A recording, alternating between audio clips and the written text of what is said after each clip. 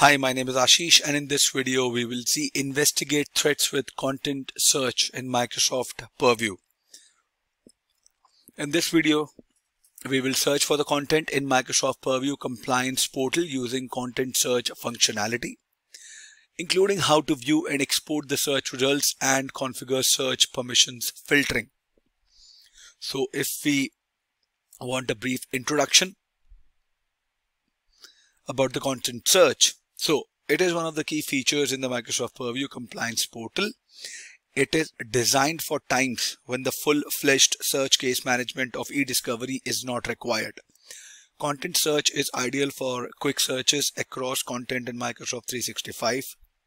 A common example is searching for specific credit card numbers or a part of data DLP project, right?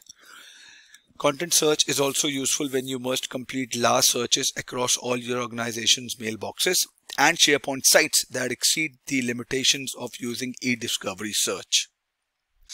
And content search is a tool in the Microsoft Purview compliance portal which can help us quickly find email in the Exchange mailboxes, documents in SharePoint sites and OneDrive location, and instant messaging conversations in Skype for Business. Many companies use the content search tool to search for email, documents, and instant messaging conversations in collaboration tools such as Microsoft Teams and Microsoft 365 groups. Alright, so we're going to talk about Microsoft Purview e-discovery solutions. So e-discovery is also known as electronic discovery.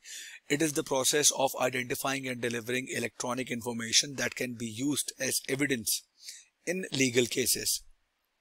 Organizations can use e-discovery tools in Microsoft Purview to search for the content in Exchange Online, OneDrive for Business, SharePoint Online, Microsoft Teams, Microsoft 365 groups, Yammer Teams.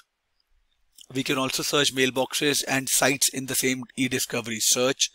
It can then export the search results as well. Microsoft Purview e-discovery standard cases can identify, hold, and export content found in mailboxes and sites. So there are some e-discovery solutions. So Microsoft Purview provides three e-discovery solutions: content search, e-discovery standard, and e-discovery premium. So the video that we started is focused on content search, but you should know the difference between solutions provides an overall context. So the content search for content, keyword queries, export search results, and role-based permissions. E-discovery standard, it also search and export, case management, legal hold. And your e-discovery premium, it is the custodian management, legal hold notification, advanced indexing, review set filtering, tagging, analytics, predictive coding models, and more. So we'll focus on content search, which I explained earlier as well, is a tool that can be used to search for content across Microsoft 365 data sources, and it can also then export the search results to your local computer. I'll tell you the difference between e-discovery standard, e-discovery premium. You can refer to the Microsoft documentation. So if I want to talk about the description of e-discovery capabilities: search for content, keyword queries and search conditions, search the statistics, export search results, role-based permissions, and case management. So if you want to create a content search in the compliance portal to search for email, documents, or the instant messages conversation. So after you run a search, the number of content locations and an estimated number of search results are displayed on the search flyout page. Then you can quickly view statistics such as content locations that have the most items that match the search query. After you run a search, you can preview the results or export them to your local computer. Now in the Microsoft Purview compliance, so if you do compliance.microsoft.com,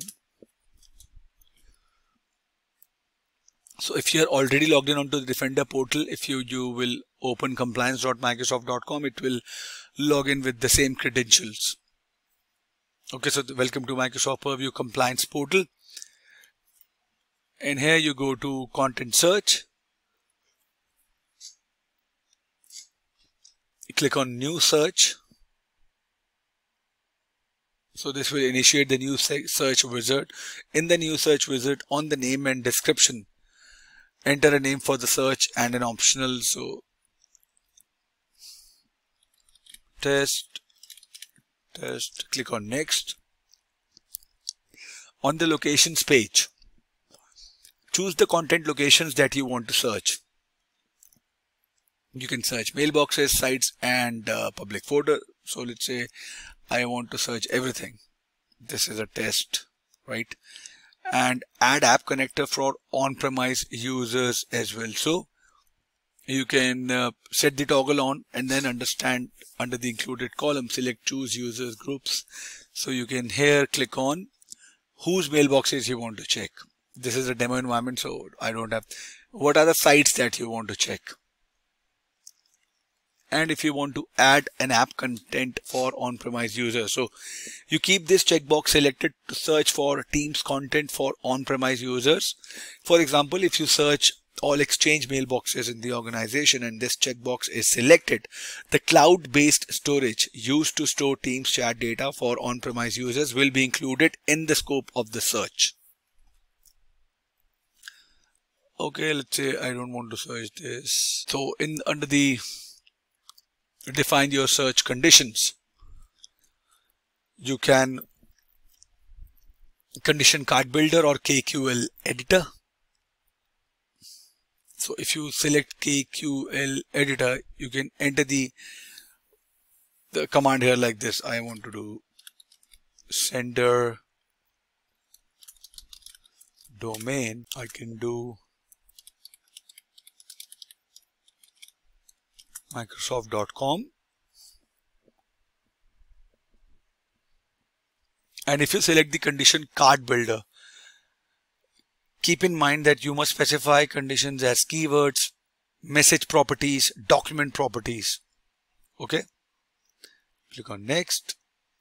This gives you the review to review for your search and create it if you want to edit anything. And then you click on submit.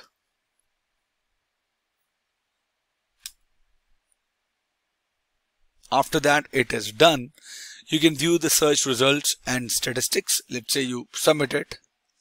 This will create a new search. I'll pause the video and come back. New search created, done. Now if you are here and your search is running, right? You review the sample. I don't have any data, I don't have any environment, but this is where you will come, right? So when you have data, a page is displayed containing a sample of the search results. In the list of search results, select an item to view its contents in the reading page. So it's like you are checking the alerts, right? So you click on an alert, you get the full alert story. In here, you click on the sample.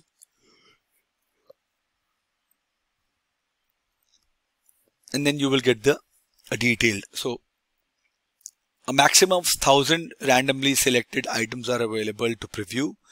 In addition to being randomly selected, the items available for preview should meet the following criteria. A maximum of 100 items from a single content location. For mailboxes, items only email messages are available to preview. For SharePoint sites, only documents are available to preview. And you can also view statistics for e-discovery search result after using the content search or a search associated with the Microsoft Purview e-discovery. It can use statistics about the estimated search results as well. To display statistics for a content search or a search associated with e-discovery, when you are onto the portal, let me go back. You click on content search, you close it, you click on content search. You can see the search content as well when you have the data around it. So this is what I wanted to discuss about e-discovery. There are certain things like configuring search permission filtering, search for delete email messages that you can browse to Microsoft documentation and can actually lay out a plan to implement it in your prod environment. I hope this video was informative for all of you guys. If you have any further queries, please mention them in the comment section, and I'll see you guys in the next video. Thank you. Have a good day.